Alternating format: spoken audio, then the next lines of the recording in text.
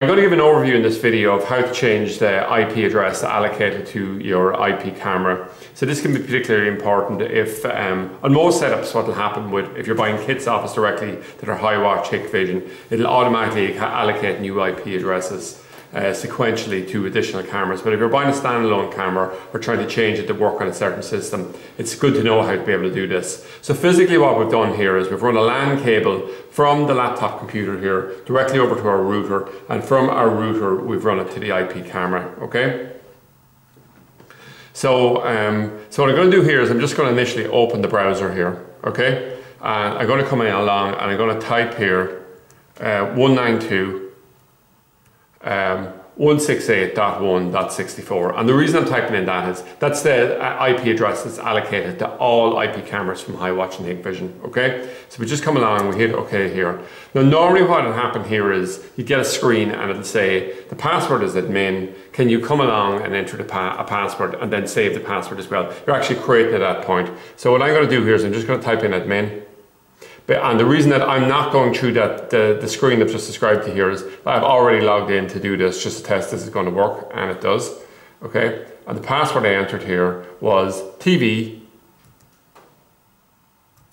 123456. And the idea of the password is just prevent anybody just being able to go onto your network and log directly onto your camera, or anybody who has access to your network going directly on. Okay.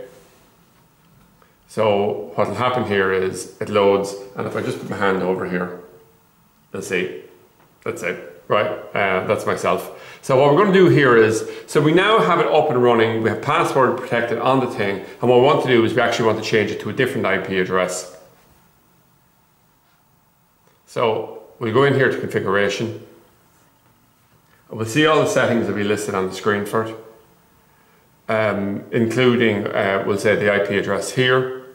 And what we'll do here is we just click on networks here, and it brings up that screen which we see here. And if we come along here, we will just click, I'll backspace, and I'll change it in this case to 12, okay? And I'm going to save. So I'm actually changing the IP address. So I'm logged in to the camera itself, and I click save here now. So do you want to reboot the unit and say, and when it says the unit, it means the camera itself, okay? Now this is going to take forever because this laptop is not a great laptop anyway. But what I'm going to do is I'm just going to more effectively bypass this by being able to come along here, and what we'll do is we will just go in directly and type in the new IP address. So I'm just going to go back here. And it might take a few efforts here because the camera is turning off, turning back on, and it's realigning itself to say it has a new IP address. And what we'll do here is just waiting, it's just connecting in. So this might take maybe 60 seconds before this will work for us here. But the idea of it is, once a picture pops up on the screen, you'll see that we successfully have changed the IP address of the camera and we've successfully logged back in. The username and the password that we had previously to this will be successful, okay? And I'll just do this here again. I'll just go all the way back. And I'll just go return.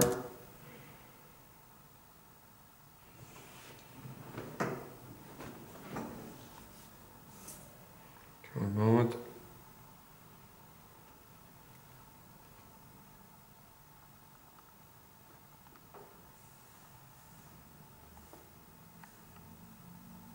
Just one more time, I'm going to try it here.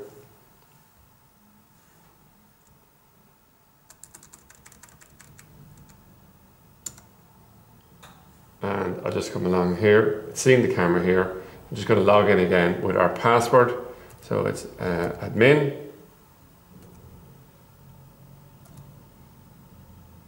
In. And our password again is TV.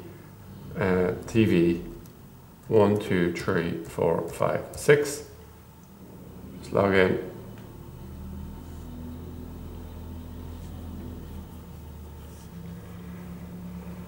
And I'll give you the back of my hand this time. Okay, anyway, there we are. So that's it basically. So we've changed the IP address successfully. So hopefully people will find that a helpful, informative video.